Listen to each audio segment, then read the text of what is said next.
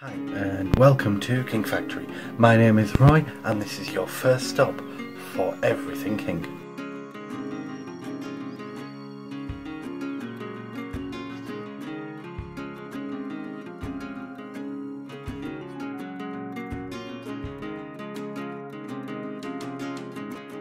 So, today we're talking about kink in general, as well as a short description of some of the less extravagant kinks, which will include age play, pup play and edging for this week.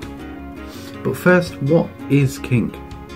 So a kink is described as a sexual practice that would go beyond what is considered conventional, as a means of heightening the intimacy between sexual partners. So something a little bit more out of the box than just regular vanilla sex. Something that's a little bit different. So to help me explain this, here's Amp and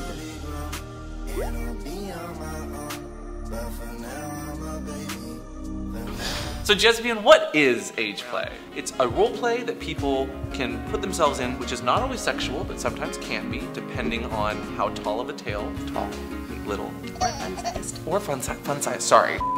But it's a type of role play with consenting adults that sometimes regress back into almost like childlike play. That is a very good assumption with some good facts in there. Can I tighten it up a little bit? Please do. So, age play is basically people who go anywhere from the little stage, which is regressing role playing age 1 to about 12, 11-ish, and then you have your middles who are about 11, 12, up until about like your 17 age, to like your bigs and caregivers who are basically like your adults that are 18 plus. So you have littles and middles and bigs that make up the umbrella of age play. From that little umbrella, you have the different types that are regressive, role play, and what is called dark age play, but we normally just call it sexualized play. Thanks guys. So the next kink we're going to look at is pup play. And for all the haters out there, yes, I see you. I'd like to clarify right now that pup play in no way involves real animals. Just making that very, very clear before you start doing hate comments. Right, so today we've got Amp and What with us to describe that for us. So, away.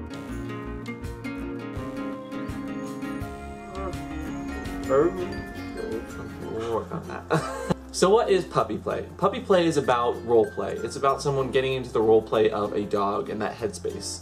It's also about having a handler or a sir or a master who takes on the role of the person in charge in that role play. It's not necessarily a sexual play, though it can be. For many it serves as a release of the animal part of them. Most importantly though, is that it's not bestiality. Real animals are not involved. While much of this activity has been nailed down to specifics today, pet play didn't always start out so well defined, and in fact it's been around for much longer than many realize. Some say that the notion of pet play came from the myths and the stories that we grew up hearing about. In order to teach lessons, they usually had ethics or some sort of like morals encoded within the story. We can even draw parallels to comics and contemporary superheroes like Catwoman, Wildcat, Batman, and one of my personal favorites, Wolverine. Wow, that was really interesting. Cheers, boys. So, for a final kink this episode, we're going to be hearing from Amp and Mr. Christopher about edging and how fun it can be.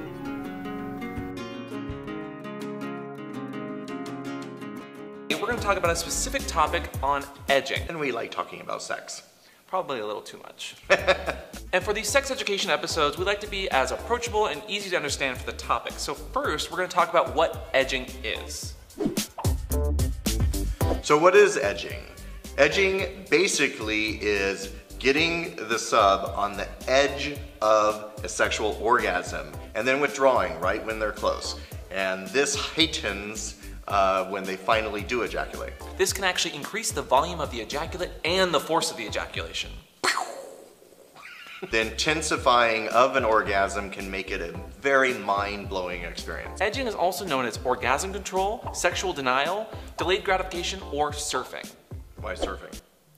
because it really gets you wet. Yeah. So basically, it's a sexual technique that can be used on yourself or with a partner that keeps you aroused, maintains the arousal without climax for an extended period of time. Unfortunately, that's all we have time for this episode. But come back next week when we'll be discussing the finer points of the daddy-baby relationship style. I've been Roy, and remember, if you can't be good, be kinky.